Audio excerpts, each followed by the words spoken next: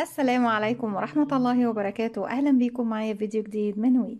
فيديو النهاردة إن شاء الله هشرح فيه معاكم طريقة عمل مربع جراني سهل وجديد. عندنا هنا بيبتدي بدائرة جراني وبعد كده بنحوله لمربع جراني ثم بيتحول لمربع أعمدة، وفي النهاية خالص السطر الأخير بنشغله بطريقة السلاسل يعني بغرزة الشبكة، وكمان بنقوم بتشبيك وحدتنا عن طريق السطر الأخير بطريقة جديدة نقدر نكون منه مفرش للسرير، بطانية بيبي، مفرش للسفرة، شال مستطيل، أي حاجة ممكن حابة تكونيها بمربعات.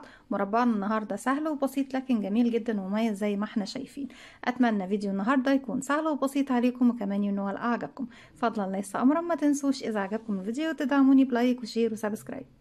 بسم الله الرحمن الرحيم. في البداية زي ما احنا شايفين بنبتدي نشتغل بخيط صوف متوسط السمك، ده بيكون سمك الخيط، مع إبرة رقم 3.5 ملم أو 3.75، لكن إبرتي دي بتكون 3.75 لكن هي ما يعادل 3.5 ملم من الإبر السيليكون أو الإبر الألمنيوم. بالنسبة لوحدتنا النهاردة أو مفرشنا النهاردة بتستخدمي فيه 3 ألوان. اللون الداخلي أو دائرة الجراني هي دي الحاجة الوحيدة اللي تقدري ان انت تبدلي في الألوان فيها وتستخدمي بقايا الخيوط كمان لو متاح عندك مجموعة كبيرة جدا أو أكبر كم متاح عندك من الألوان استخدميه داخل الدائرة. أما اللونين اللي بيكونوا في آخر الوحدة دول بيكونوا ثابتين على طبعا عدد الوحدات اللي معاكي كلها، بيكونوا اللونين دول هما اللي ثابتين معاكي. أيا كانت تركيبة الألوان اللي انت حباها تقدري تعملي طبعا مجموعة الألوان اللي انت حباها، بس على شرط ان آخر لونين موجودين عندك في وحدة الجراني هم دول اللي هيكونوا ثابتين معانا، يعني هم دول اللي بيكونوا اساس المفرش او الشال او اي حاجه طبعا انت حابه تشغليها. بسم الله الرحمن الرحيم. زي احنا نستخدم مع بعض، انا استخدمت الابيض والرمادي الجراي بالنسبه طبعا للجزء الثابت عندي، ممكن تستبدليهم بالبيج، بالاسود، باي لون، بالبنيات، بالازرقات، بالموف، باي حاجه طبعا انت حباها تقدري تستبدلي الالوان زي ما انت عاوزه. هستخدم اللون الابيض كلون في القاعده، وهستخدم اللون الجراي هو بردك نفس اللون، وهستخدم اللون الاورنج او البرتقالي كدائره جراني موجوده معايا. وزي ما قلت لكم تستخدمي الموف، البرتقالي، الاصفر، الاحمر، الازرق، اللبني، كل الالوان استخدميها داخل الدائره. بسم الله الرحمن الرحيم. في البدايه ببتدي بكون دائره سحريه، بسيب مسافه من الخيط وعلى 2 من الاصابع ببتدي الف الخيط بالشكل ده وارجع للخلف واجي تاني للامام، وفي الامام ما بجيبش الخيط جنب بعضه، بجيبه عكس بعض بشكل حرف الاكس، ومن نفس المكان اللي انا واقفه فيه برجع تاني للخلف. هلف ايدي الناحيه التانية، تكون عندي هنا حلقتين، بنزل تحت الحلقه الاولى اسحب من تحتها الحلقه التانية والف ايدي وواحده واحده اخرج الخيط من على ايديا بالشكل ده، واتاكد ان طرفين الخيط داخل الدائره السحريه زي ما احنا شايفين بيمروا من خلال الدائره السحريه. طرف خيط البدايه بحافظ عليه عشان يقفل الدائره السحريه في النهايه، اما طرف الخيط المتصل بالشله او البقره ابتدي ارفعه على ايدي عشان ابتدي اشتغل. تقدري تشتغلي داخل الدائره السحريه دلوقتي؟ لا لسه ما اقدرش اشتغل فيها قبل ما اقفلها. اقفلها ازاي؟ بيكون عندي على الابره حلقه، بلف الخيط بسم الله الرحمن الرحيم واخرج منها كده، بكون ارتفعت السلسله. لو انت شايفه ان الدائره واسعه شويه شدي خيط البدايه، ضيقي مركز او سنتر او منتصف الدائره زي ما انت حابه علشان تقدري تشتغلي بكل بساطه وسهوله وسلاسه. طيب هنعتبر ان السلسله دي مجرد سلسله ارتفاع، وهزود عليها كمان سلسله، وهعتبرهم بس مجرد سلاسل ارتفاع فقط لا غير، يعني مش من اي عدد معايا انا هشتغله. داخل الدائره السحريه ببتدي اشتغل 12 غرزه عمود بلفه. ازاي بشتغل العمود؟ بيكون عندي على الابره حلقه، بسم الله الرحمن الرحيم، هلف لفه واحده لانه عمود بلفه واحده جايه من اسمه انك تلف الخيط على الابره مره واحده. اصبح معانا كده حلقتين. بدخل بقى داخل الدائره، اسحب الخيط واخرج معايا كده على الابره 3 حلقات، هلف الخيط واخرج من حلقتين، اتبقوا 2 هلف الخيط واخرج منهم. يبقى كده عندي 1 2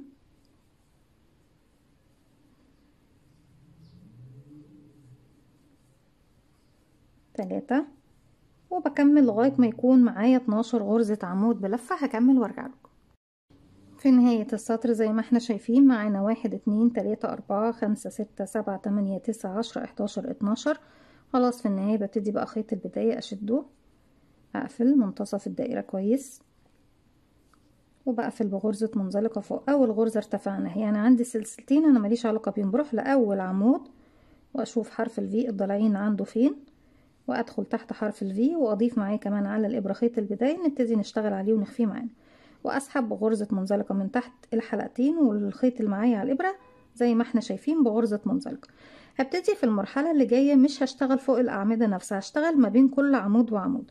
هرتفع سلسلتين ارتفاع، ودايما هتكون ثابته معايا مجرد سلاسل ارتفاع، والف الخيط على الابره.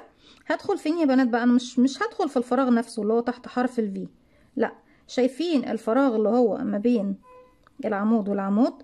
يعني عندي العمود هنا وعندي العمود هنا، الفراغ اللي ما بين الاتنين ده بدخل اشتغل فيه 2 عمود بلف، 1 كمان مرة في نفس الفراغ، 2 سلسلة مسافة، وارجع العمود نفسه مش بشتغل فيه، بروح بقى للفراغ اللي ما بينه وبين العمود اللي بعده، وابتدي اشتغل 2 عمود وبعديهم سلسلة، 1 2 وسلسلة، وهكذا عمودين سلسلة عمودين سلسلة عمودين سلسلة عمودين، وزي ما احنا شايفين في الفراغ اللي ما بين كل عمود وعمود.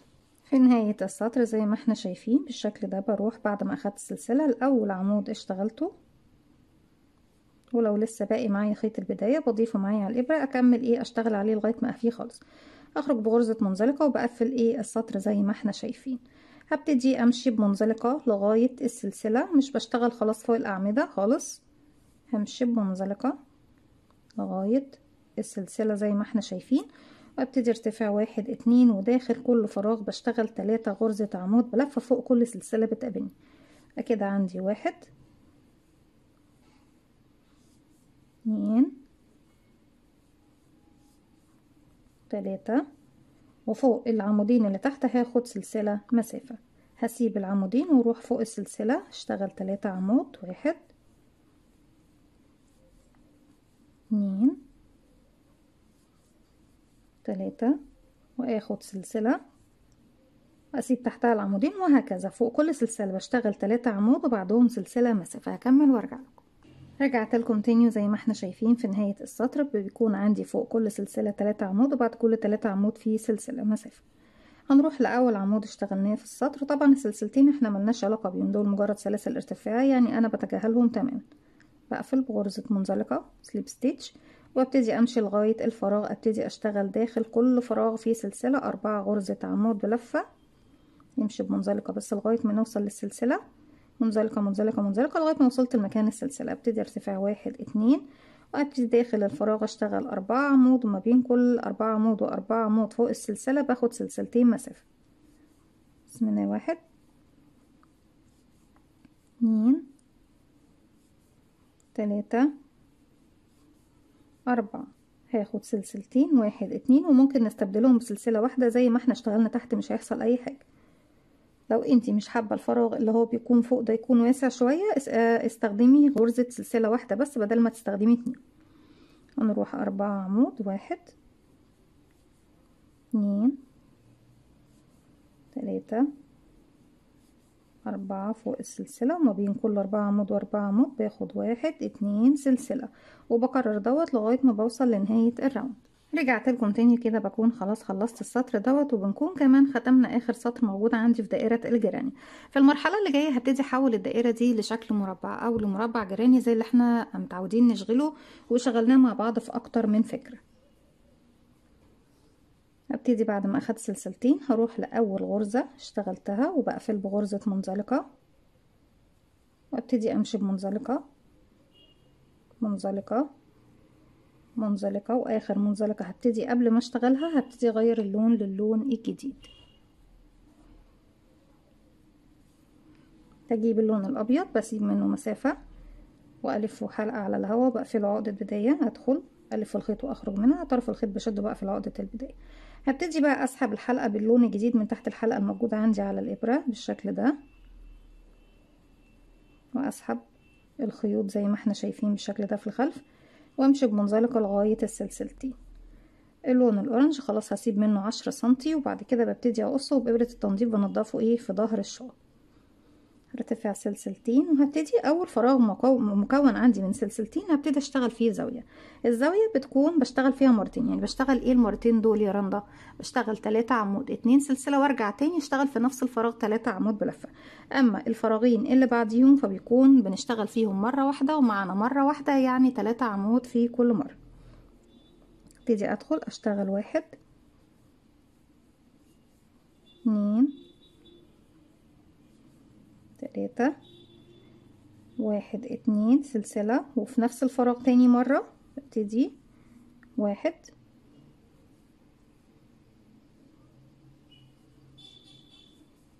2 3. الشكل ده زي ما احنا شايفين كده كونت ايه زاوية. ابتديت اول زاوية عندي في المربع. ما بين كل فراغ وفراغ هروح اشتغل فيه هاخد سلسلة واحدة مسافة.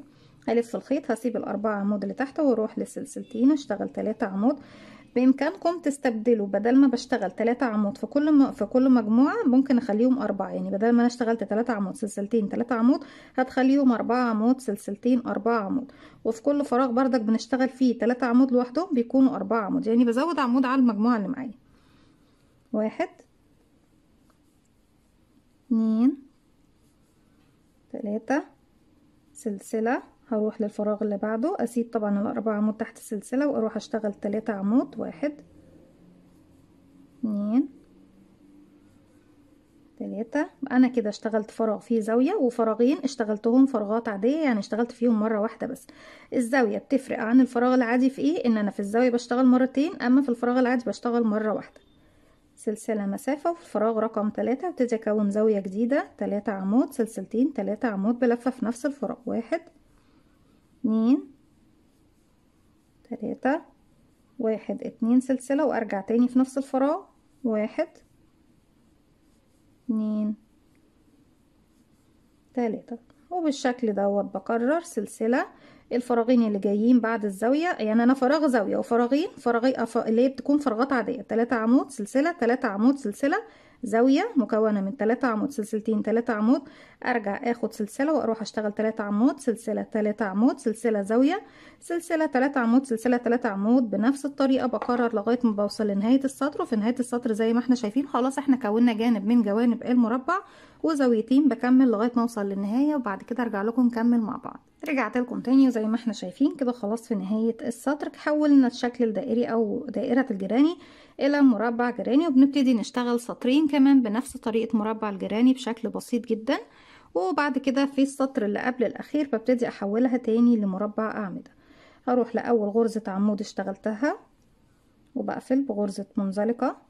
ممكن امشي بمنزلقة على الغرز لغاية ما اوصل للزاوية، وممكن انزل اشتغل في المكان ده على طول، يعني ارتفع سلسلتين واجي للخلف كده اميل الابرة بتاعتي واشتغل في الخلف. انا مفضلش الطريقة دي لان بحسها ان هي بتكون ملتوية شوية، انا بحبهاش، بتكون شكلها ايه مش لطيف، لكن هي برضك بتكون صح.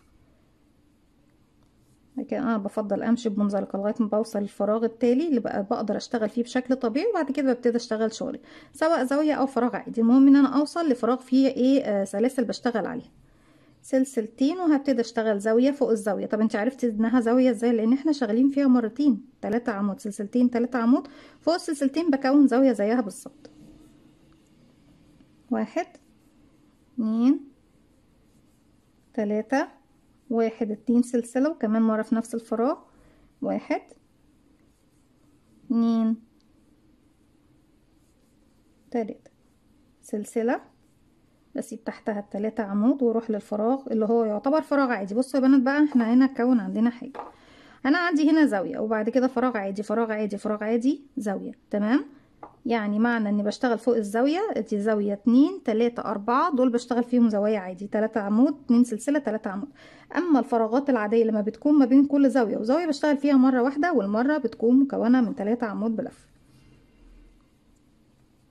يبقى كده 3 عمود 1 2 3 سلسله، ارجع بسيب ال3 عمود فوق السلسله 3 عمود 1 2 3 سلسلة، اسيب تحتها ال3 عمود واروح لسلسلة اشتغل 3 عمود 1 2 3 سلسلة، وهتقابلني سلسلتين الزاوية بشتغل فيها زاوية مكونة من 3 عمود سلسلتين 3 عمود، وارجع اكرر لغاية ما بوصل لنهاية السطر عندي بنفس الطريقة. انا بشتغل بطريقة مربع الجراني، هكمل السطر دوت وهكمل السطر كمان اللي بعده بنفس الطريقة، اني بشتغل في الزوايا مرتين وبشتغل في الفراغات العادية مرة واحدة.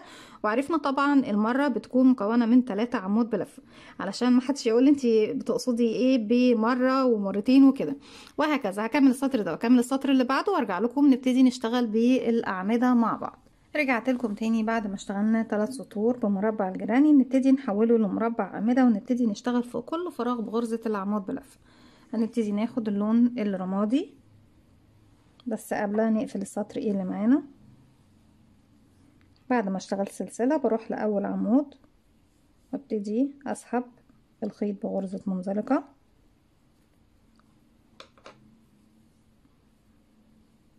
بقفل عقدة بداية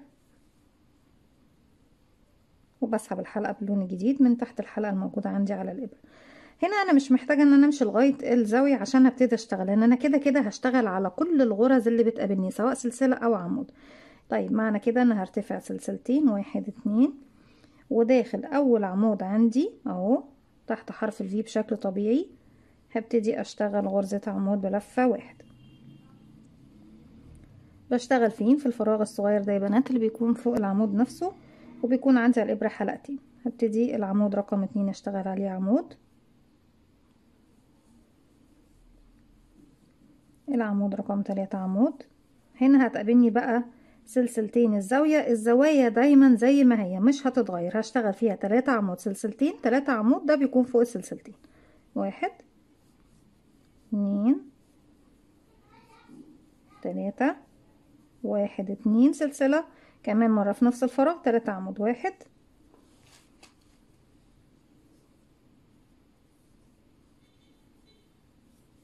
2 3. ارجع تاني بعد ما خلصت الزاوية هبتدي اشتغل. طيب انا اول عمود عندي في الثلاثة دول لو انا جيت ادور على حرف الفي مش لاقياه، شدي بس الاعمدة دي كده شوية هتبص تلاقي حرف الفي بان معاك، لانك لما بتشتغلي في الزاوية دايما حرف الفي او المكان اللي بشتغل فيه للعمود الاول بيختفي تحت الاعمدة، فما تنسيش العدد عشان العدد معانا يكون مظبوط. كده عمود عمود عمود. طيب قابلتني سلسلة بردك فوقيها عمود، لان السطر كله عندي بشتغل فيه عمود عمود عمود عمود لغاية ما بوصل لنهاية السطر زي ما احنا شايفين. اشتغل عمود عمود عمود عمود عمود عمود، حتى على السلاسل بشتغل اعمدة زي ما احنا اشتغلنا هنا. لما بوصل لسلسلتين الزاوية بشتغل 3 عمود سلسلتين 3 عمود لغاية ما بخلص السطر كله. هكمل وارجع لكم. رجعت لكم تاني، وزي ما احنا شايفين كده خلاص اتحول الشكل معانا لمربع أعمدة. في المرحلة دي انت ممكن تكتفي بهذا يعني بالسطر دوت او بهذا القدر من العمل، وتبتدي تشبكي بغرزة المنزلقة او غرزة الحشو او بالخيط والإبرة زي ما انت عايزة في المربع التاني، بس على شرط انك مش هتشغلي طبعا السطر الأخير في المربع المقابل ليكي، او انك تبتدي تشغلي بطريقة الشبكة اللي احنا هنبتدي نشغل بيها السطر الأخير، وفي نفس الوقت نشبك بيها كمان بقية الوحدات اللي بتكون حوالين. بعد ما خلصت اخر عمود بروح لاول عمود اشتغلته، وزي ما قلنا مع بعض السلسلتين احنا بنتجاهلهم ملناش علاقه بيهم خالص كانك مش شايفاهم، بمشي بمنزلقه بالشكل دوت. طيب في المكان اللي انا واقفه فيه هبتدي ارتفع سلسله وهشغل غرزه حشو. زي بشغل الحشو بيكون عندي على الابره حلقه، بنزل غرزه حشو او الغرزه الساقطه، اسحب الخيط واخرج معايا على الابره حلقتين، هلف خيط واخرج منهم.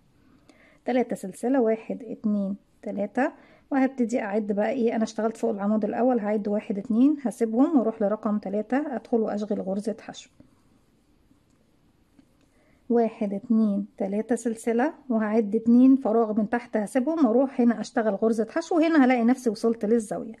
في الزاوية بشغل حشو و5 سلسلة 1 2 3 4 5، وارجع تاني في نفس الفراغ هو اشغل كمان غرزة حشو، وارجع تاني بقى اكرر على مسافة ما بين الزاوية والزاوية بشتغل 3 سلسلة حشو 3 سلسلة حشو 3 سلسلة حشو لغاية ما اوصل للزاوية التانية بشتغل حشو 5 سلسلة حشو، اخد 1 2 3. طيب عدد الفراغات اللي بسيبها من تحت دايما 2، بعد 1 2 وفي رقم 3 بشغل حشو 1 2 3 سلسلة من فوق، بسيب فراغين من تحت ورقم 3 بشغل حشو، وبكرر دوت لغاية ما اوصل للزاوية التانية.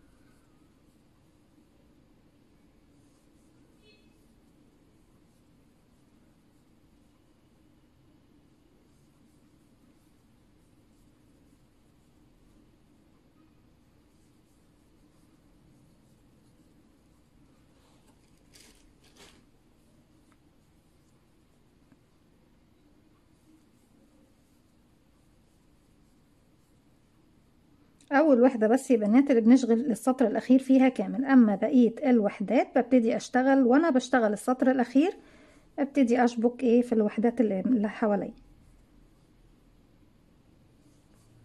والطريقة دي كمان موجودة على فيديو من ضمن 10 او اكتر من 10 فيديوهات تشبيك على القناة. هي بتكون طريقة التشبيك بالسلاسل زي ما احنا شايفين او بغرزة الشبكة. هنا دلوقتي هبتدي ارتفع 1 2 3 واخر عمودين عندي هسيبهم واروح بقى للزاوية اشتغل حشو. بعد ما اشتغلت الحشو كنت باخد كام سلسلة؟ لو انا بشتغل المربع الاول 5 سلسلة، هاخد منهم 1 2 وهبتدي بقى التشبيك في المربع المقابل ليه. هجيب المربع بالشكل ده وهاخد الجانب اللي انا هشبك معاه، والمربع وشه اهو زي ما احنا شايفين، وعندي الوش ده بردك زي كده. هبتدي ارفع خيطي اولا لفوق وامسك الوحدة اللي في وشي. انا بعد ما اخدت سلسلتين من الخمسة بنزل من تحت الخمس سلاسل الموجودين في الوحدة اللي قدامي على طول من تحت. هنا يا بنات ده ظهر الشغل وده وش الشغل الناحية التانية. بنزل من تحت اسحب الخيط واخرج معايا على الابرة حلقتين، هلف خيط واخرج منهم. انا لما اشتغلت غرزة الحشو ادتني من فوق فراغ او حرف في كأني سلسلة رقم 3. يبقى احنا كده اشتغلنا سلسلتين شبكت بحشو كأنها السلسلة رقم 3. هاخد بعدها 4 5 يعني بشتغل كمان سلسلتين، يعني سلسلتين وتشبيك وسلسلتين، وارجع تاني في نفس فراغ الزاوية اشبك بغرزة الحشو بتاعتي ايه التانية، او اشغل غرزة الحشو التانية بتاعتي. طيب هنا ما بين كل عمودين وعمودين كنت بشتغل 3 سلسلة، هشتغل سلسلة واحدة بس واروح بقى للفراغ اللي بعده اللي ورايا هنا اهو في المربع التاني. من تحت ال3 سلاسل بنزل اسحب الخيط واخرج واشغل غرزة حشو، وهتكون بمثابة السلسلة التانية. وبعد كده ابتدي اشتغل سلسلة واحدة بس كمان. هنا بقى من الجهة دي بعد 1 2 وانزل اعمل غرزة حشو. ارجع اخد بدل 3 سلسلة طالما بشبك. انا لو بشغل المربع الاول كنت بشغل 3 سلسلة واشتغل حشو، اما لما باجي اشبك بشتغل سلسلة واحدة واجي في الخلف هنا الفراغ اللي عليه الدور انزل من تحت 3 سلاسل اسحب غرزة حشو وارجع اشتغل سلسلة وارجع لمربعي تاني. انا هنا دي اخر غرزة حشو بعد بعدها 1 2 وبعد كده بشغل غرزة حشو سلسلة اشبك في الخلف من تحت السلاسل الثلاثة بحشو سلسلة، اجي عندي هنا اعد 1 2 وفي رقم 3 حشو سلسلة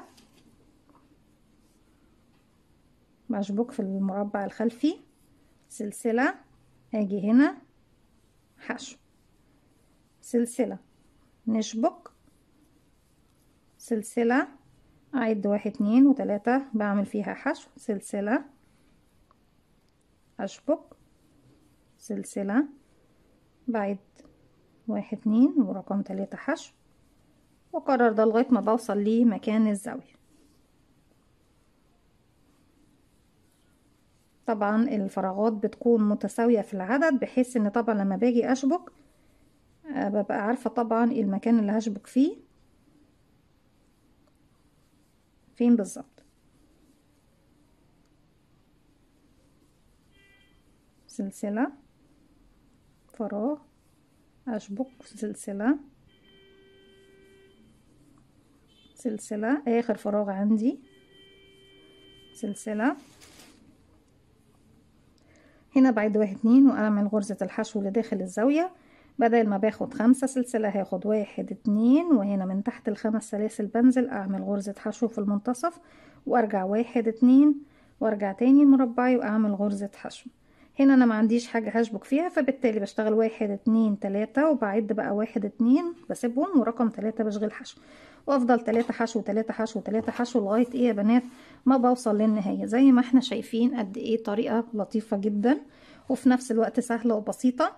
بتكملي بقى مربعك بنفس الطريقة وبتشبكي كل المربعات بنفس الطريقة. لما باجي اشبك مربعات تانية في مكان الزاوية هنا انا ما بنزلش من تحت السلاسل هنا ولا من تحت السلاسل هنا، انا بنزل من المكان اللي في المنتصف هنا اللي انا مكان غرزة الحشو اللي انا شبكتها ايه زي ما احنا شايفين.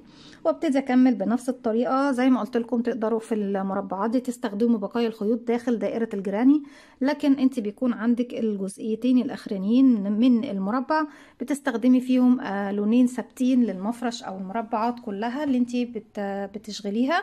مش هطول عليكم. بنفس الطريقة ببتدي بقى اكرر واخلص لغاية السطر بنفس الطريقة، 3 سلاسل حشو 3 سلاسل حشو. في مكان الزاوية بشتغل او بستخدم غرزة حشو 5 سلسلة حشو، وبفضل بشتغل بنفس الطريقة لغاية ما بوصل لاخر السطر. في اول غرزة حشو اشتغلتها ببتدي اقفل بغرزة منزلقة. دي كانت فكرة الفيديو بتاعنا النهاردة، وزي ما قلت لكم تقدروا تشغلوا منها حاجات كتير جدا، سواء شال مستطيل او مفرش للسفرة يكون بالالوان، او بطانية بيبي وتعملي لها البطانة طبعا، لان هي عندنا هنا زي ما احنا شايفين بتكون مفرغة، او مفرش سرير حابة تعملي له بطانة او ما تعمليلوش بطانة. مفرش سرير الكبير مش محتاج يعني ان احنا نعمل له بطانة، احنا بس في بطاطين البيبي بنحتاج ان هي تكون اكثر دفئا بالنسبة طبعا للبيبي. اتمنى طبعا ان فيديو النهاردة يكون سهل وبسيط عليكم، وكمان ينول اعجابكم. فضلا ليس امرا، ما تنسوش اذا عجبكم الفيديو تدعموني بلايك شير وسبسكرايب، واستنوني فيديو جديد من وما تنسوش كمان تفعلوا زرار الجرس يوصلكم مني كل جديد. السلام عليكم ورحمة الله وبركاته.